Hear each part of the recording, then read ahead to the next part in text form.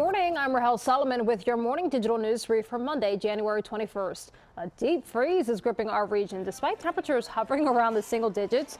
Our cameras spotted dozens of people out last night. Some ice skated at the Blue Cross River rink. Others enjoyed ice cream. Yes, ice cream at the Franklin Fountain in Old City. If you do have to go out today, try to make it quick. Authorities are warning people to protect themselves against hypothermia and frostbite.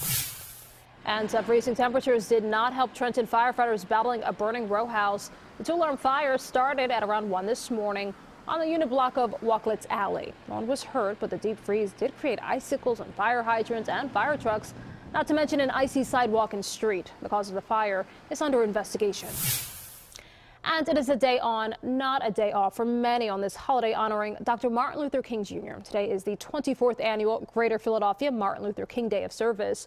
More than 1,800 projects are expected to take place throughout the region. The largest event is happening at Girard College in North Philadelphia. Let's get a check on the forecast now with meteorologist Chelsea Ingram. Chelsea. Hi there, Rahel. Hello, everyone. Today we're forecasting a high temperature right around 17 degrees. And if that verifies, that'll end up being one of the coldest days we've seen in over a year. We did see 16 degrees back on January 6th of last year. But yeah, it's been more than a year since we've had numbers like that. We have wind chill alerts in place to top it all off, so that's going to make it feel even colder.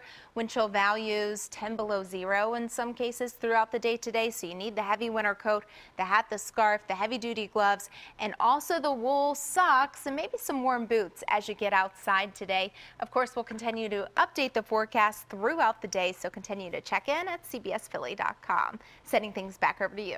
All right, Chelsea, thank you. And remember, you can always get Chelsea's most up-to-date forecasts and the latest stories right here on cbsphilly.com. That's the latest for the Morning Digital Brief. I'm Rahel Solomon. Good morning.